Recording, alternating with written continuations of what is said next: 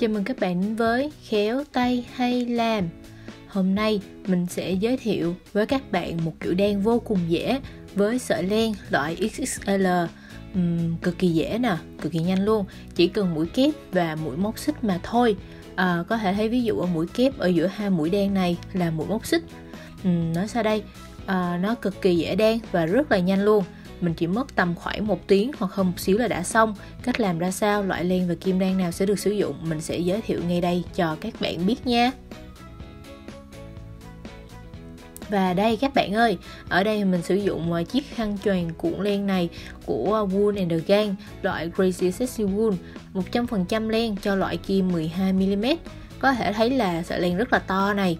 Mình đã giới thiệu loại len này ở video trước rồi, từ lúc cuối mùa hè tới giờ luôn. Và bây giờ nhìn sâu một cái thì mình thích đan từ phía trong cuộn len ra, nên mình sẽ lôi nó từ giữa ruột ra nha. Các bạn có thể thấy là mình dùng sợi len rất là to nè. Mình có sẵn ở đây thước dây và kim đan 12mm.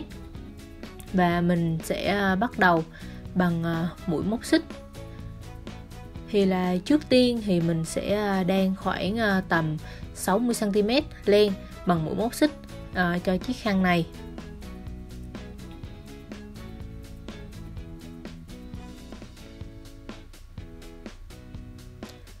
Mình sẽ cho các bạn xem lại cách móc sợi len một lần nữa nha. Đây mình cầm sợi len như thế này, quấn quanh ngón tay, rồi dùng kim móc qua, kéo sợi len qua và thắt lại như thế này. Và tiếp tục cứ móc sợi len qua lỗ như thế này. 1 2 3. Và cứ như thế tiếp tục. Các bạn có thể thấy mắt xích rất là to này.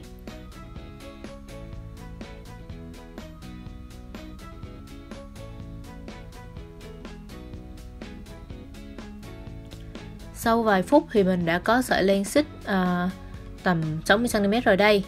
Bây giờ mình sẽ đếm lại số mắt xích, xem có độ phải là số chẵn chưa nha. 1 2 3 4 5 6 7 8 9 10. Rồi mình có 41 mắt xích, nghĩa là mình phải đan thêm một mũi nữa. Mình bắt buộc phải đan số mắt xích là số chẵn. Mình có thể đưa số mắt xích cần phải đan cho các bạn xem sau, nhưng đối với các loại len khác thì có thể kích thước sợi sẽ khác, nên đối với sợi len này thì số liệu sẽ là 42cm. Các bạn có thể thấy ở đây là mình không thể vặn xoắn sợi len được, và loại len này khó đan hơn bình thường một chút vì màu trắng đen xám lẫn lộn, nhưng mà mình sẽ trải ra cho các bạn dễ nhìn hơn nha.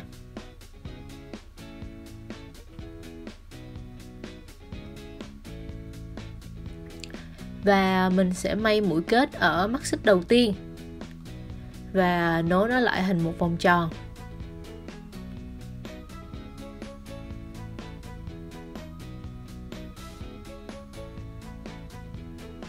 Và thế là mình đã xong đường len đầu tiên, đan xuyên qua nhau và bện rất là chắc nè.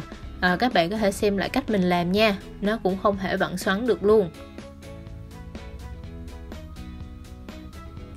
Các bạn nhìn kỹ nhé, mình đang nhiều mũi móc xích lên trên như này, ví dụ 3 mũi nhé, cách ra thêm một cái nữa, tổng cộng là 4 mũi.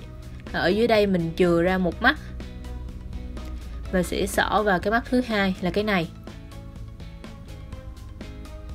vòng một sợi qua kim trước, rồi móc ở đây một mũi kép, rồi một mũi móc xích, ở dưới bỏ một mắt, rồi mắt kế tiếp mình đan tiếp một mũi kép, rồi tiếp tục một mũi xích, bỏ một mắt, rồi đan một mũi kép, tiếp tục trên một mũi xích, bỏ dưới một, đan tiếp mũi kép,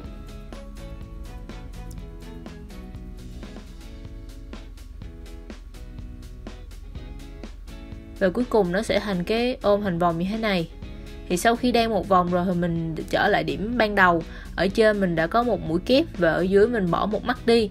Mình sẽ đan tiếp một móc trên cùng, sau đó đến một mũi dời để nối nó lại, trông như thế này đây.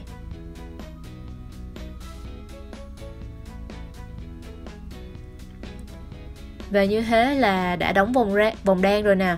Và mình sẽ đan đến vòng tiếp theo nha. 1, 2, 3, 4, 3 ở trên và một cái tách ra. Và mình sẽ móc vòng qua mắt xích phía dưới này của vòng đan trước. Và căn bản là đan y hệt tiếp luôn. Luôn luôn là một mũi kép, một mũi xích. Nhưng lần này là móc hẳn vào mắt xích luôn, mà là vòng qua mắt xích trước.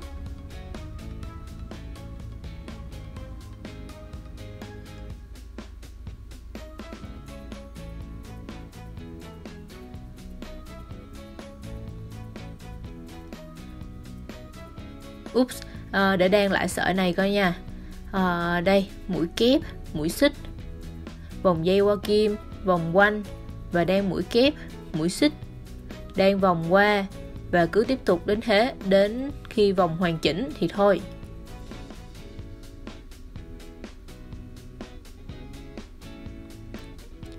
Và mình đã đan đến cuối vòng này rồi. Nó cũng là mũi dời, mình có ở đây mũi xích rồi nè, và nối tất cả lại với nhau. Tới đây thì mình đã tạo được một mảng như thế này rồi này. Và tiếp đến vòng đan thứ 3.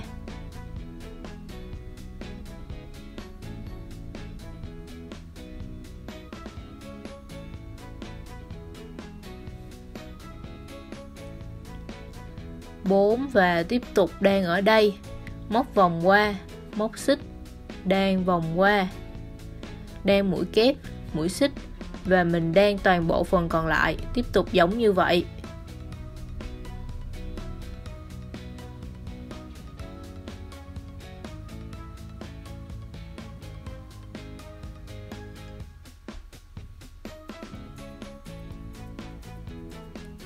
Và các bạn thân mến, mình đã đan gần xong chiếc khăn này rồi. Các bạn thấy đó, mình vẫn còn thừa một ít len nhưng nó không đủ để đan thêm một vòng nữa. Vậy nên chiếc khăn này chỉ dài tới đây thôi. Nó cũng khá vuông vắn đó chứ.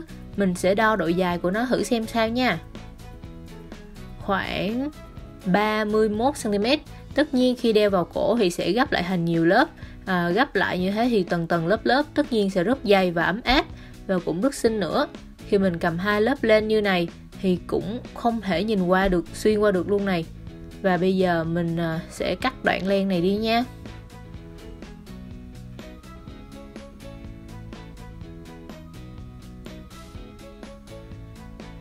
Và kéo ra, thắt chặt lại ở đây. Và sẽ đan phần còn lại với nhau y như lúc đầu mình làm đây. Cực kỳ dễ và nhanh gọn. Mình sẽ dựng lên cho các bạn thấy thử xem là chiếc khăn lên đồ quấn quanh cổ trông như thế nào nha. Ngoài đời thì sẽ tạo ra để xem coi. 1, 2, 3, 4 lớp quanh cổ. Cực kỳ ấm và cũng rất to và đẹp nữa. Được đan từ những sợi len dày mà trông rất xinh.